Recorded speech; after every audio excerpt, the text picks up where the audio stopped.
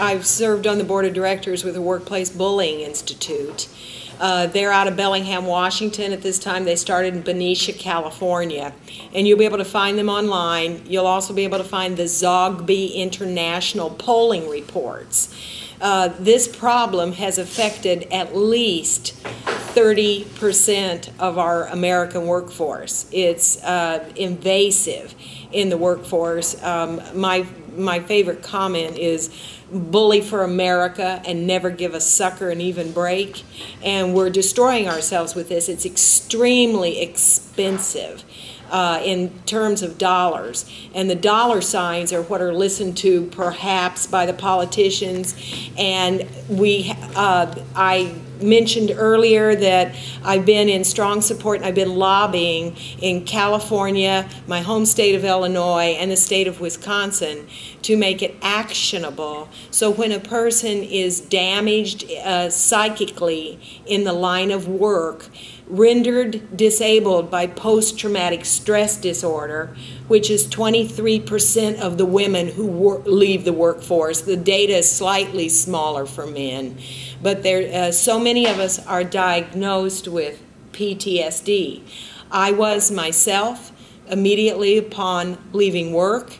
My injury was so profound that it has affected my speech. I sound good now. If I'm under any sort of a threat, I will start to stutter, slur, I'll get a vibrata, and I will coil on the right side of my body. My injury was sustained 15 years ago. This is a conversion disorder. At the time of that injury, medical science did not realize that there was a genuine impact. Too much cortisol, too much adrenaline in your system when you're under attack for a long period of time can render you with brain damage. There is a direct effect on the hippocampus of your brain, on the amygdala of the brain. There's a lot of research going on. And it's my contention that once we're able to put this into data, we're able to photograph it with conclusive diagnostic help, we'll be able to get this passed, that this is a genuine physiological injury to the human body. I don't know where you house your brain when they tell you it's all in your head. I keep mine inside my head, and I like to attach it to the rest of my body through my neck. And there's a direct reaction if you mess with my brain. Something happens to the rest of me. This is where a lot of repetitive injuries come from. If you're sitting there typing all day and you're stressed like crazy through here, you're going to bound up those muscles and you're going to hurt yourself. You're going to end up with carpal tunnel syndrome, not just because you're doing the same thing over and over, but because you're doing it under severe stress. Okay? Now, I want to mention to you that you can stand by and watch a fellow worker be traumatized in this fashion, and you will not come away unscathed. A witness of abuse is a victim of abuse. When I left work, 7 of my former colleagues would gather together in the school library to pray at 7 o'clock each day so they could make it through the day. The perpetrator that targeted me was David Miller. I have no hush clause on a workers' comp case that I battled for 7 years. He was a school superintendent. He was misappropriating funds and practicing all sorts of corruption. And he was getting by with it. And when he was reported to the appropriate authority, the Commission on Teacher Credentialing, they couldn't figure out who he was. There are only 1,000 school districts in the state of California. It's my conjecture. They pocketed the file, and the complaint was from myself and the woman he targeted at the next district. He has a string of victims up and down the state of California. Every school district he went into secretly threw him out. Eventually, after contract, your last year on the job, go to your office, your job is to find a new job. They would have had to have paid him $200,000 to leave because he had contractual language if they fired him. And this is going on. The commission is complicitous. Kathy Carroll, who was a whistleblower for the commission, a lawyer inside, she said that they'll hang a teacher but cover up real fast when an administrator steps out of line, and the same thing's happening in hospitals. Yep. Joint Commission has asked hospitals to include something that they might be doing to write policy to deal with this. And it's not happening because there is no punishment for the perpetrators. Oh, they write policy, they just don't follow it. They don't follow it. They don't follow it, and the same thing has happened in the city of San Francisco. We have 40 cities up and down, cities and counties up and down the state of California that have written proclamations, resolutions, recognitions. I've got a signature here from Antonio Villagroso recognizing the California Healthy Workplace Advocates and the fact that the third week of October is Freedom from Bullying Week. But what is happening? Because a lot of the perpetrators are simply put under the rug or they're moved to another department. We worked with Senator Yee this spring trying to get a bill passed that would out those that were practicing malfeasance, those of us who are whistleblowers. I'm a whistleblower. We know a lot of whistleblowers out there, yes. Anytime there's a pile of money, you've got a chance somebody's stealing it, somebody's shaving it on the side. And if you're the person that's working anywhere near accounts receivable, that money can trickle right out the door. Or purchases, or you're building a new school, or you're doing Medicare filings in a medical system, you know, or you're doing inventory in a private industry. It's happening everywhere. Many of us are targeted as whistleblowers, and we never puckered up and blew a thing. We knew too much. And they come after us to dispose of us because we pose a threat. We pose a threat because we're good workers. We pose a threat because we're English teachers who write and talk effectively, even when they stutter. We are people who are ethical. The average target is outspoken, ethical, good people skills. The legislators want to brush us off as disgruntled malcontents, somebody that's got a bone to pick with somebody. That's not it at all. That most of the targets, the profile of the target that comes out of the research done at the Workplace Bullying Institute, we're the best workers. We're the people you want for your teachers, for your nurses. In 2004, when he was campaigning to be the senator from the state of Illinois, I met Barack Obama, and I touched him. That's a great man. And I said to him, teachers and nurses are being bludgeoned in the field. And he said to me, you're right. This is a hot button issue and we need to do something about it. And I said, there's a group of us nationally that are trying, and we have been. I've been trying since '95. The Institute's been trying since '99. The Institute has had way over 400 different media contacts. People know what's going on, but it's a dirty little secret. And those who target get a fix. They love it. It's enjoyable. And if they dispose of you, they'll find a new target. That's the way they'll practice. And we promote them. We have a culture that thinks that's okay, a culture that thinks that's productive. And I'm telling you, social engineering is very, very slow. But I will die trying. Santa Cruz has a respect in the workplace survey out on the internet. There's something wrong in Santa Cruz if they're sending this out and trying to find out. They talk about bullying here.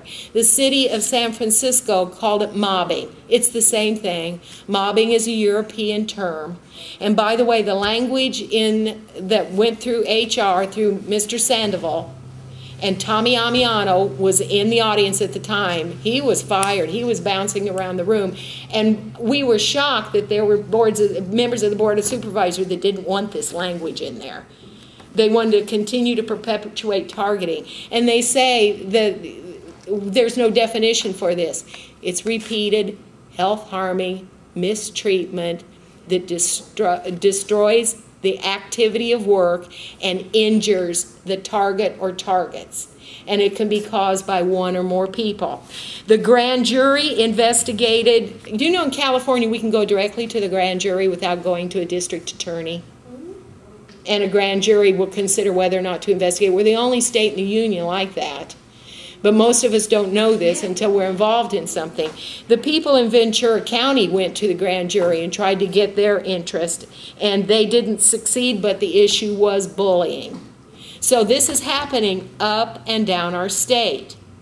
There's a warehouse Steve brought my attention to, or maybe I found it through my Illinois people. There's a warehouse for Walmart, distributors of warehouse down in Los Angeles, and there's one in Chicago. They're working in 120-degree heat. They're trying to unionize. It's against the National Labor Relations Act to go after somebody for trying to unionize, but they do it and they get by with it because it's up to the target to prove it. And they'll have somebody stop for hours a day, do nothing else but lift 100-pound boxes until their back is so bad they can't work. And these people are saying, we're going on strike. And if these people go on strike, we're talking about a huge, massive food supplier in the United States that comes to a grinding halt, and there won't be milk in those Walmart stores. So I'm really cheering for them. I almost hope they do this just to bring to attention what's going on. The Chicago teachers have workplace bullying language in their contract. In 2009, I was able to get, 2010, get our bill to make it actionable to go after perpetrators. I was able to get it through the Illinois Senate with the help of Jonathan Lackland of the Illinois Association of Minorities in Government. And it was tabled in the lower house. And it was we went back in 2011, same thing happened. Democratic-controlled lower house labor committee tabled us, which means killed our bill, even though we passed their committee. Their leadership wouldn't let us back onto the floor for a floor vote. And I believe it's because of what was brewing in Chicago. I don't know, but I believe it's because Rahm Emanuel was coming with the reputation of a bully and had intention of swinging an axe. They started putting non-educators in principals' jobs in Chicago. And they started trashing teachers right and left.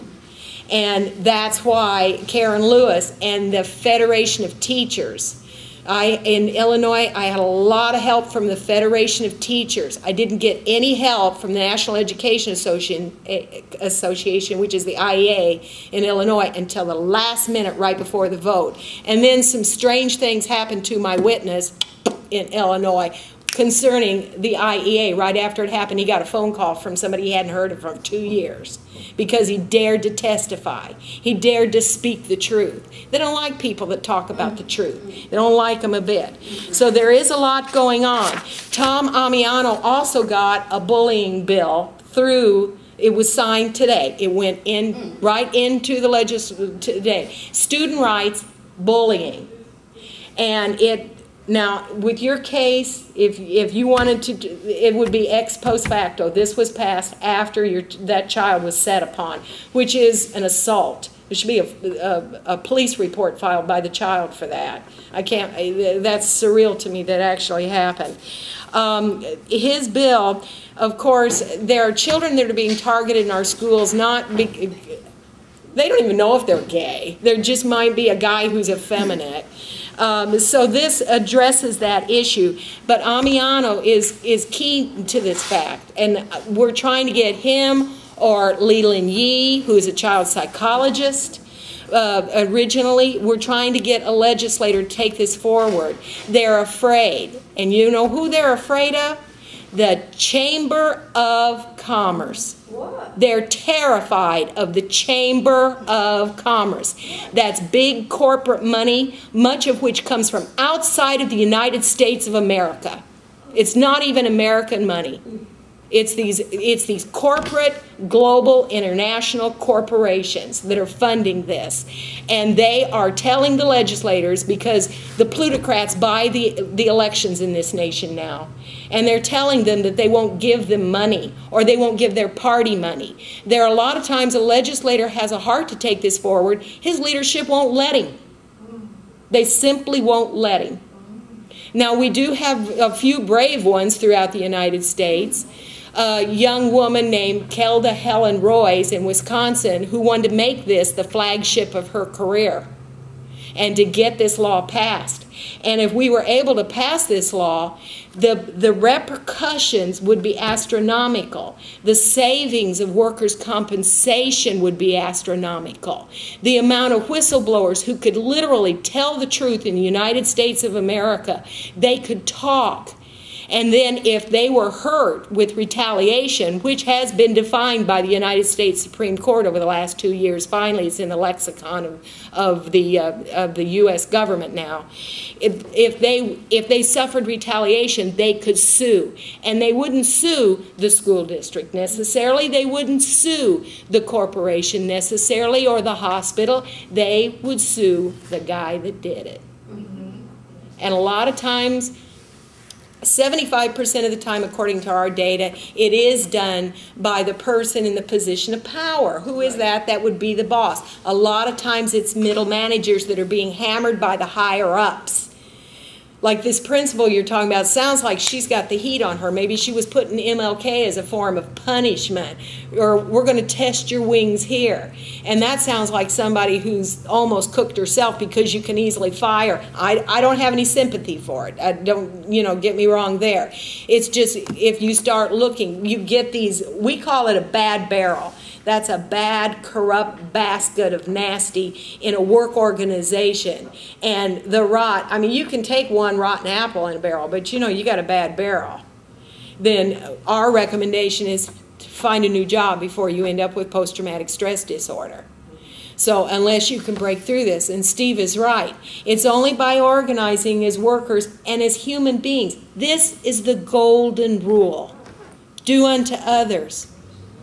And if 3% of it, according to the data that comes from Workplace Bullying Institute, if 3% of the American population has a narcissistic personality disorder, we can deal with that. But they get cronies, and they take on another 7 to 10%. And once that crony does something, the perpetrator owns them. They did bad, and they know they'll turn on them. They usually do turn on them in the end. But you're long gone after that.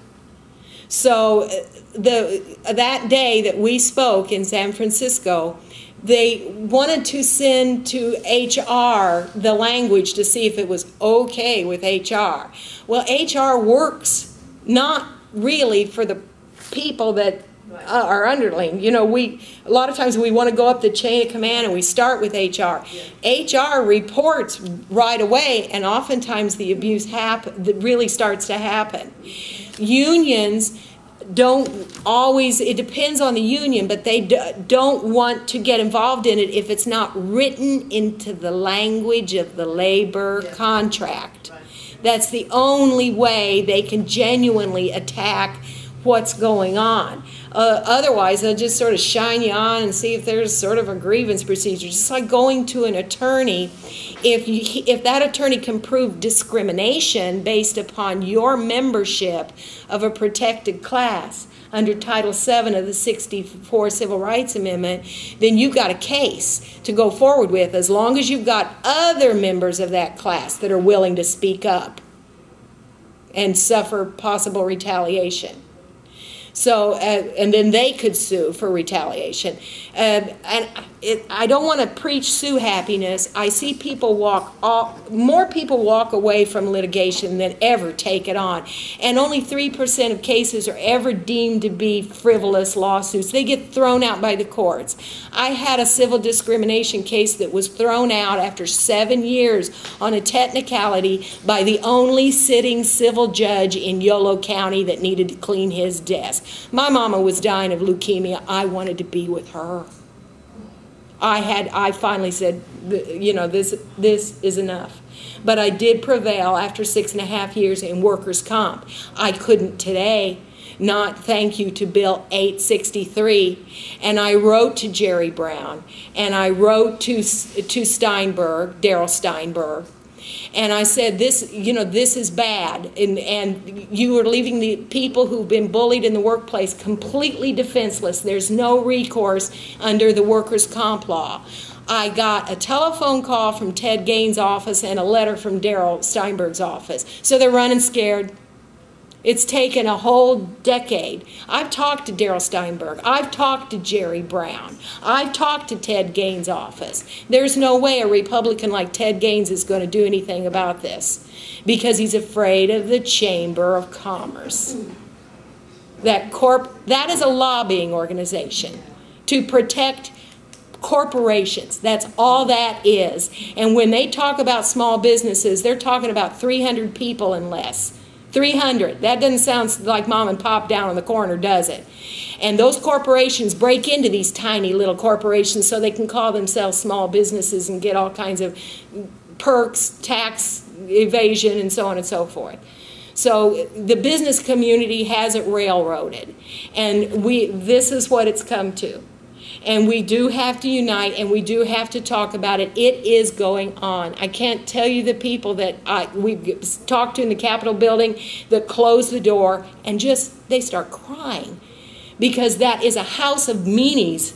They all bully each other. And one of them said to me the other day, you know, we just go along to get along so we can get to the end and get our pension. And I said, you know, somebody has to run the outside of the herd. Somebody has to speak up. Somebody has to be brave. Somebody has to talk about it. Well, we talk about it. We call it bullying. It's immoral. It might be within the parameters of the law. It's perfectly okay to harass a human being in the workplace, to break them, to destroy them, as long as you're not doing it because they're a member of a protected class. Or the average white man, no defense whatsoever. But if you take a black woman on black woman or a white woman on a white woman, go at it, girls. Kill each other. It doesn't matter because they can't sue you. Not unless one of them's really old and the other's really young. Or one of them was born in a foreign country and the other one was not. You know, or one of them practices a strange religion. And that's another strange thing. We were getting through the Illinois situation and along come the far right Christian evangelicals who said, nope, expressions of religion cannot be used as a form of bullying and other forms of First Amendment expression. Well, the First Amendment didn't need protection in any bill. It's the law of the land. What they wanted to do was to be able to harass people at work because they might be gay. And I was told yesterday there's a principal in the Sacramento area. Every time an out-of-the-closet lesbian teacher comes into his office, he pulls his Bible out of his drawer and sets it on his desk. Now, if that's not bullying, I don't know what is. And if you're going to protect religious expression that way, then I get to write petitions to have Susan fired. I get to have meetings in the lunchroom at lunch and about Susan. And I get to run the halls and say, Susan's terrible at work. Let's destroy her. Because that's protected by the First Amendment. So where do we draw the line? How often do we use the First Amendment to be cruel to one another? That's not what it was written for. The resolution for you folks, you can find it on our website, which is bullyfreeworkplace.org. And it's on there. And there's a videotape of Linda spoke that day, I spoke that day. So the one that was just passed today, that strictly addresses children? That is AB 9, California AB 9. It'll pop up right away. So it's just for the children, not for the teachers. That's right. But you know what? The John Vasconcelos in 2002 was able to get through the School Safety Act, and it says that every person, child, secretary, my favorite people in the school world, God bless the secretaries in our schools, the teachers, the custodians, everybody deserves a safe, emotionally safe working environment. It's in the law, and it says right there in that law, no bullying. Now, how do you define it? Repeated health-harming mistreatment that disrupts the normal flow of activity and injures the target or targets. That's what it is. They taught me that in kindergarten. So what are you finding people are arguing against the anti-bullying? Too many lawsuits in the workplace. That's it. That's it. Okay. It's going to cost money. That's it. It's a job killer. It's killing jobs. It's driving up costs.